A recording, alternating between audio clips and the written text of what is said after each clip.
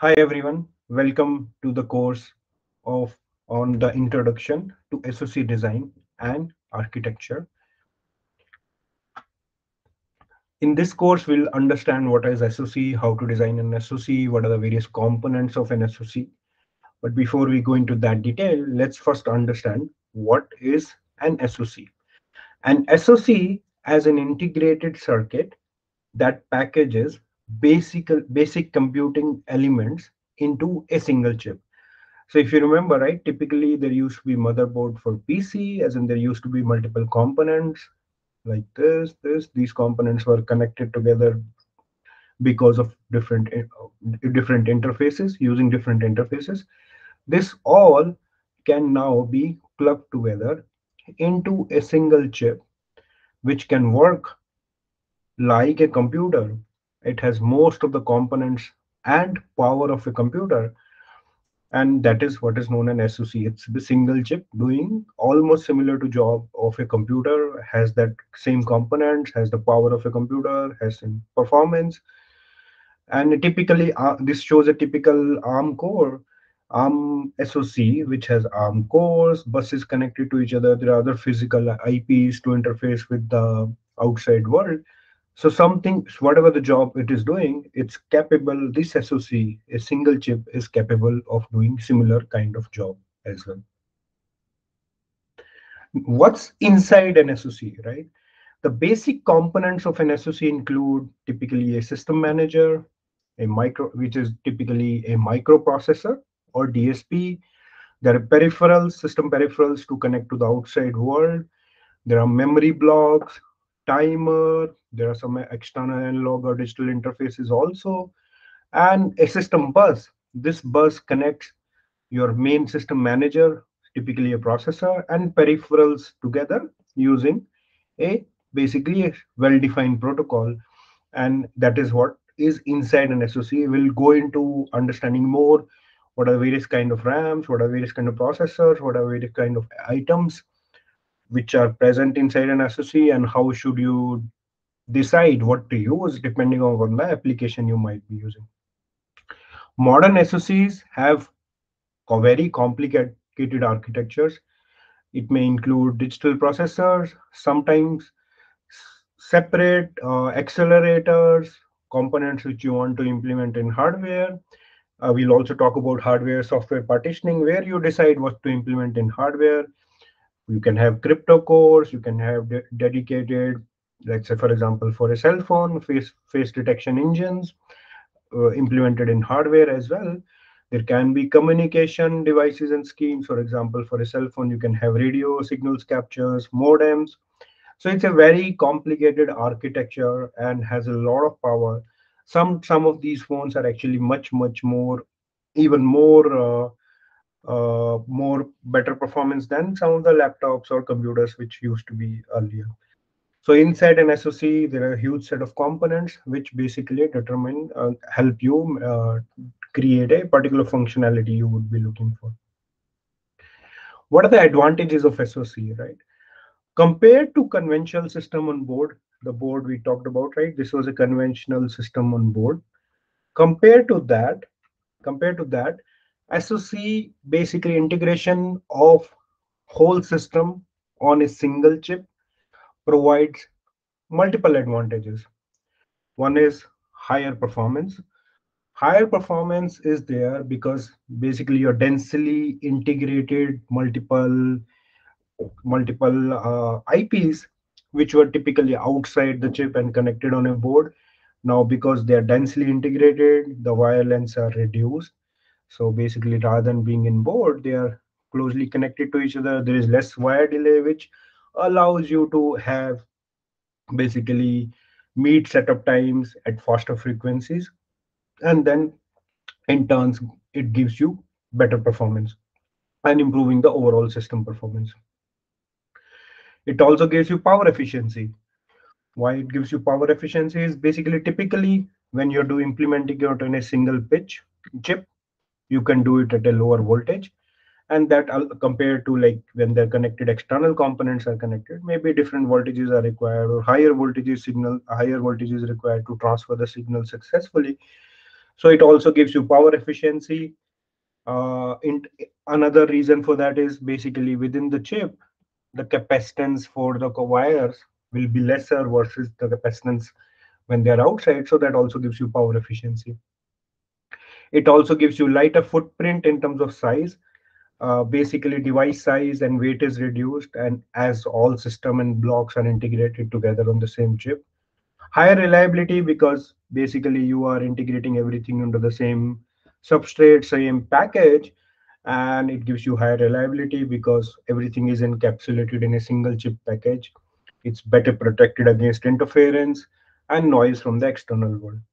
If you basically the cost of each unit is reduced, if you are implementing this at a scale or fabricating at a large volume, so even the cost is reduced because of designing it as a system on chip. So benefits include size, as in you can see these were the cell phones which used to be there. Then basically bringing components together, merging them together, reduce the size over the years. And of course, this is like talking about 2008 when the first cell phone was iPhone was launched. Over the years, it has continued to shrink further. So, first of the benefit is size. Size can be reduced. Then cost, as in cost also is reduced. One is you get better performance on a single chip. There is more reliability. There is cost is reduced if you are producing that at a high scale volume. Benefits of integration, which I talked about, is again performance and power, right? So when there is multiple components, let's say this is a board, and there are multiple components which are interacting. These are outside the chip. They are connecting through wires on a board. It's known as off-chip communication because the communication is between different chips. This is typically slow, so you get slower performance. This consumes more power, so you have basically more power hungry devices. Versus when all this is in a single chip and connected with basically wires within the chip, also known as on chip communication. The communication is faster, so you get better performance. And basically, these wires are have less delays, so you and less capacitance, so you even power advantages it provides when you do one SoC. Of course, SoC do come with their own limitations. SoC design basically has mainly a number of limitations, and typically it's provides you less flexibility. It is not possible once you put it in the silicon, it's not possible to replace individual blocks. Versus on a board, you can change the blocks. So let's say if you want to change functionality or something you want to bring in, you kind of have to redo the whole SoC. So that way it's less flexible. Unlike like if it's a PC, right? PC, let's say you want to upgrade RAM, you can just put a RAM in a new slot or change the RAM which is available in the existing slot, and that allows you to basically improve the RAM. But that is typically not possible when basically you have SoC which is less flexible. Okay. Typically, SoCs are created for application specific, so it can only work for that application. So that's another limitation you might run into, is that these are application specific. So if you have to do for certain other applications, then you will have to create a separate SoC, right? Complexity is basically complexity. You are bringing all these components together, then the complexity of SoC is really increased. This development of whole this system, right, needs a lot of chip designers. There are different flows and there are different kind of IPs. Some may be full custom IPs, some may be mixed functional IPs, some may be using standard digital synthesis kind of standard cell based flow. And also all these need to be integrated. Your signal integrity needs to be ensured. So it's a very complex system. So of course the complexity is increased. Then you need to figure out what needs to be in software, what needs to be in hardware. That it brings another level of complexity. But typically over the years, as in these complexity have been handled by multiple architectures, multiple EDA tools, and it gives you a lot more advantages even when these limitations do exist. There is a recent trend to go from SoCs now into chiplets, which is something similar to integrating on a same substrate. I have a YouTube video you can check out about that as well. That's also basically now, where since we are reaching the limits of Moore's law, how do you still take benefit of these?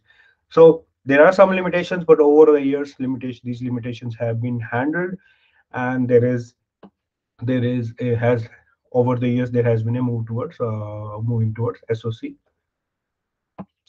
Now, to understand, right, it is important now at this stage we understand what is the difference between an SoC, right, a CPU, and MCU, a microcontroller. These are all implemented on a single chip package, but there are some differences, okay, and there are some differences between that. Okay, CPU is typically is a single processor core. Okay, it's used for general purpose, right? As in, you can use CPU to do ALU multiplication. It's a general purpose processor. Of course, it needs support with memories and IOs. Basically, you need to connect to data read in, data read out with memories and IOs. Compared to that, SoC can have a single or multiple processor cores, has large memory blocks and a variety of IOs, or also it has a lot of peripherals as well. It can have integrated more powerful blocks, like there can be DSP, GPU, AI processing engine. It also has a capability of running OS, and it's mainly used for advanced applications like smartphones, tablets, those kind of applications. Microcontroller typically is a single processor core. It also has memory blocks and basic IOs and other basic peripherals. But the purpose where microcontroller is used is mainly used for basic control purposes, such as embedded application. Maybe like in some cases, maybe let's say you are designing an electro EV charging unit. Microcontroller can choose. You can use microcontroller to choose when to cut the supply, when to not cut the supply. Basically, a battery management system. So SOC is used mainly for advanced applications, and its application specific. Microcontroller is used for basically control purposes of embedded application, and CPU. It's used for general purposes, and of course, it needs to be integrated with memories and IOs.